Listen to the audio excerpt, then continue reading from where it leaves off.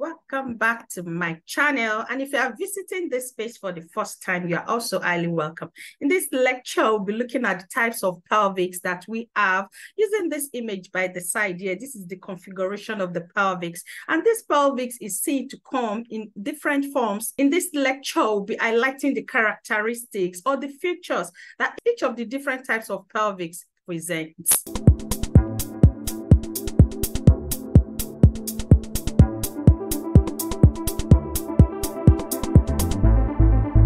The first one we'll be looking at is the gynecoid pelvics. This is the most common pelvics that is seen in female. If you look deep through the name, you see that it is related to female. This type of pelvics is seen to present a rounded pelvic inlet. This is where we say we have the pelvic inlet here, which is also referred to as the pelvic brim. This is what subdivides the entire pelvic cavity into the greater pelvics up and the lesser pelvics in the lower part. So this pelvic inlet is what is highlighted here in this image, and this is seen to be rounded in the gynecoid pelvics. And this is attributed to the less prominence of the sacral promontory. This is the sacral promontory here, arrowed in blue. The sacral promontory is an eminence of the first sacral bone. This sacral promontory is seen to be less prominent in gynecoid pelvics. And it is because of this that more space is created at this posterior part. Hence, it is not extending into the space of the pelvic inlet, and this is why it's seen to create more space at this region. We also have the pubic hack. The pubic hack is seen at the pelvic outlet, and this is seen to be wider in a gynecoid pelvis. Let's try and use this image also up here for illustration. We know that on one side of the pelvic bone, we have the hip bone, and this hip bone is structurally made up of the ilium, the pubics, and also the ischium. At the upper part here is where we have the ilium. At the anterior part here is where we have the pubic, and at the posterior lower part behind is where we have the ischium. So in the anterior part where we have the pubic is where the formation of the pubic hack occurs. So we know that in the pubic bone, we have the body of the pubic bone, and this is what is seen to be arrowed here in black. The body of the pubic bone is seen to connect with the body of the pubic bone, also of the hip bone of the other side, and this is where we have the formation of the pubic symphysis. This is the pubic symphysis here, arrowed here at this point. So it is the body of the pubic bone that contributes to the formation of the pubic symphysis. From the body of the pubic bone, we have two extensions. We have a superior extension, and this is what is seen to be arrowed here in black. And we also have the inferior extension, which is also arrowed here in black. It is specifically the inferior extension of the pubic bone that is seen to form the pubic hack. And this is where we have the formation of the pubic hack. So we have the inferior ramus from the body of the pubic bone on one side, and we also have the inferior ramus from the body of the pubic bone on the other side. And these two rami, which are inferior extensions from the bodies of the pubic bone that are seen to form this pubic hack. And this is what is seen to be highlighted here in red. This pubic hack is seen to be wider in a gynecoid pelvis. And what this means is that it's going to be creating more space at the pelvic outlets. Let's try and use this image down here to give a better illustration to how a wide pubic hack will contribute to the expansion around the pelvic outlets. So if you use this image down here, this is where we have the inferior ramus on one side, and this is where we have the inferior ramus also on the other side. And these two rami will form this arc-like configuration around the pelvic outlets. So this is where we have the formation of the pubic hack here, also highlighted in dotted red. This image is the inferior view, and the view that is being projected in this lower image is the pelvic outlet.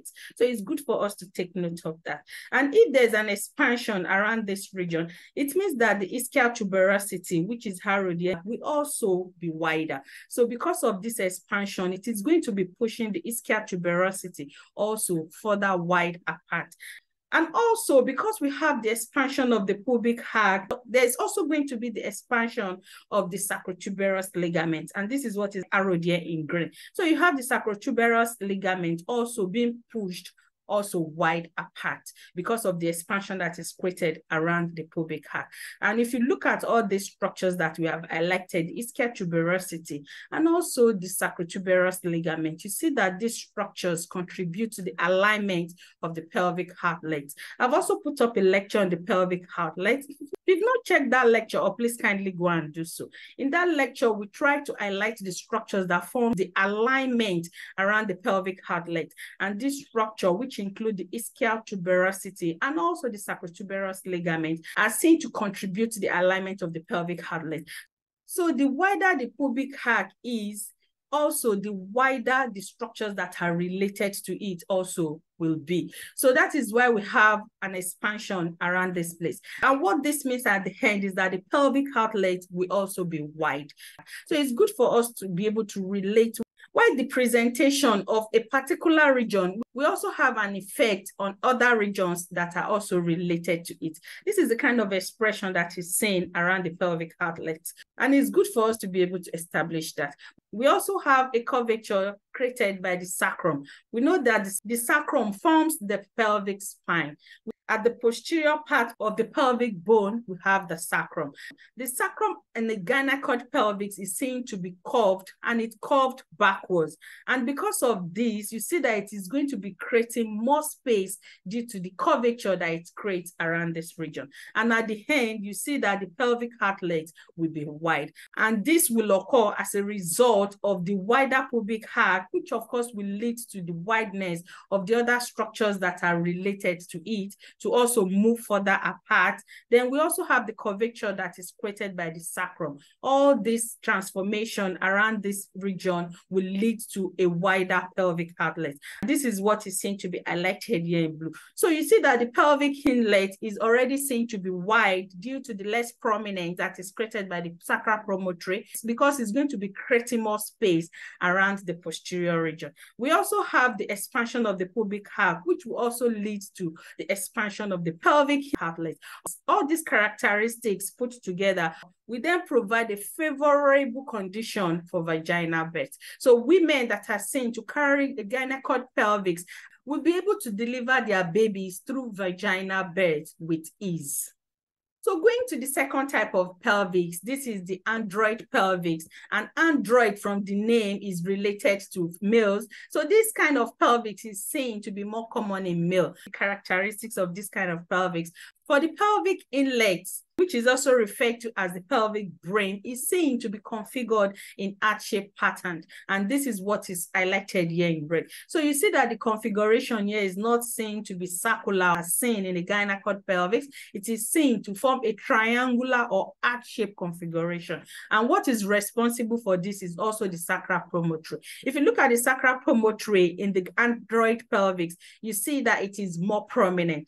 And because of the prominency that is created by the sacral promontory, is going to be chopping into the pelvic inlet at this posterior part. And this is what will lead to this indentation that is created here, thereby giving the configuration of the pelvic inlet a heart-shaped configuration. So this is what is presented here. And what this means is that the pelvic inlet will not be as wide as what will be presented in the gynecoid pelvis. So it's good for us to be able to relate why some of these changes occur.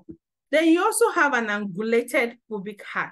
If you look at this structure, this is where we say we have the pubic arch here. We already tried to illustrate how the pubic arch is formed from the pubic bone. This is formed from the contribution from the inferior rami, from the pubic bone on one side and also on the other side. So at the unite at this point, they form an arch-like configuration. And this is what is referred to as the pubic arch. The pubic arch in an android pelvis is seen to be angulated, and because of this, it is seen to be less wider. If it is less wider, it's going to lead to a reduced pelvic outlet. So if you try to use this image down here, this is where we have the pubic arch here highlighted in red on one side and also on the other side, because we know that it is formed by the inferior rami of the pubic bone on both sides. So this is where you have the pubic arch, and we say that if this pubic arch is less wider, as seen in android pelvis, this is going to lead to the ischial tuberosity also pulled more closely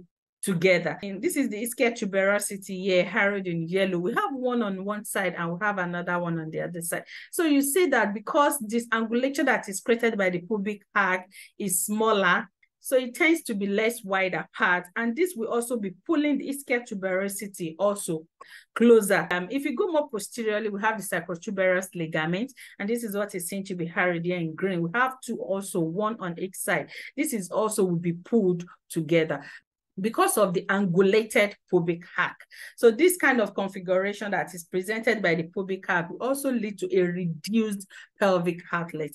And if you look at all these structures that we've highlighted, that's the ischial tuberosity and also the sacrotuberous ligament, these two structures, we say that they form alignment with the pelvic heartlet. Also contributing to this is the sacrum. The sacrum in the android pelvic is seen to be straightened. Remember in the gynecoid pelvic, we say it's curved, but in android pelvic, it is straightened. And if it is straightened in this configuration, it means it will not be creating space around the posterior region. So if you sum up all these characteristics, you see that the pelvic heartlet will be less wider. And this is what is highlighted here in blue. And this is why this type of pelvic is difficult for vaginal birth. If you go back to the pelvic inlet, you see that the configuration is not as wide as what is presented in the gynecoid pelvic. If you also go back to the pelvic outlet, you also see that the configuration also is not as wide as what is presented in the gynecoid pelvis. So you see that this space may not be able to accommodate the head of the baby. And this is why it is difficult for women carrying this type of pelvis to experience the vaginal birth. And this is where other forms of birth may be considered, such as cesarean section. So we see that the different type of pelvics are presented with different types of features. And these features also will determine whether vaginal birth can occur. This android pelvic is not mostly seen in female. This type of pelvic is mostly seen in male. So if you see a female carrying this type of pelvic, definitely vaginal birth will be difficult because of the attributes that comes with it. Then the third type of pelvic is the anthropoid pelvic.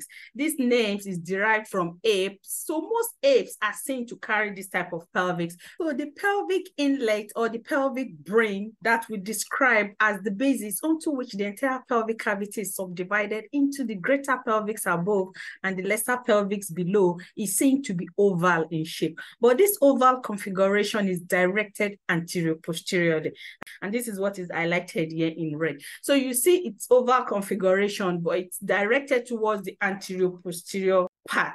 And this is why you see that this type of pelvis is elongated. So it tends to be elongated and also narrow. In the anthropoid pelvic, we also have a less wider pubic arch, and this is what is highlighted here in black. And if the pubic arch is less wider, it means it's also going to be altering the pelvic heartlet, which will also be less wider. Vaginal birth may be seen to occur with women carrying this type of pelvics. If it does occur, labor will last longer than normal. Then the last type of pelvis is the platypelloid pelvis.